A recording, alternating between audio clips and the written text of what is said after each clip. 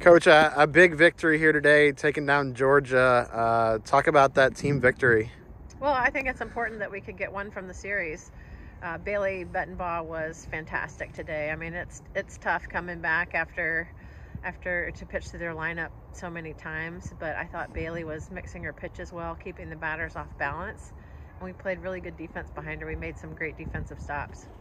And talk about that a little bit more. I mean, Beverly pitched yesterday against this team, won a complete game today, only allowed 5 hits. So kind of talk about what kind of adjustments she made and what you kind of made as a pitching coach to their lineup.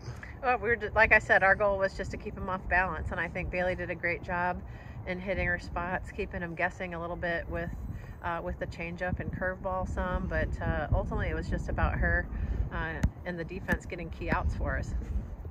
And talk about your lineup today. You had kind of, nearly everyone on the team had a hit. The RBIs were scattered about. Talk about kind of your hitters and that kind of the mentality of the team mentality there. Well, we know that it's going to take all of us, and I think they proved that today on offense. We had a lot of production. Certainly, Katie Preble was big for us in the first, and getting us on the board and getting us to score first. I think that's important. But I thought the bottom of our order all weekend did a great job turning the lineup over and making things happen. So it was an all-out team effort offensively. And talk real briefly about that first inning. 4 runs, 3 of them on Katie Preble's home run after 2 walks to start the inning. Just kind of talk about that first inning and how big that was to set the table for the rest of the game. I think to be successful, and I think we left 10 on today. We had a lot of people on. I think to be successful, we've got to have timely hitting.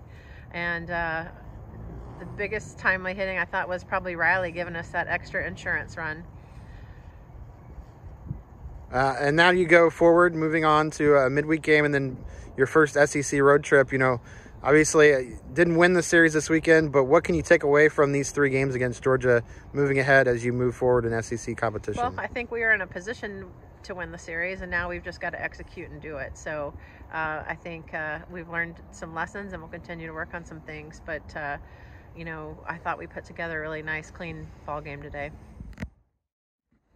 Bailey, a complete game victory here today. Talk about the team win over Georgia.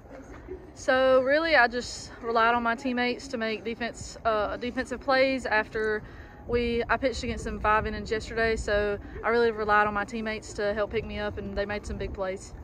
And coming back from that yesterday, how do you turn the page coming from yesterday into today?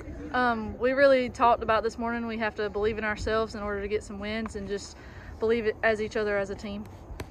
And you talk about that, this lineup today, kind of top to bottom, everybody did a little bit of everything. What was it about the team mentality today?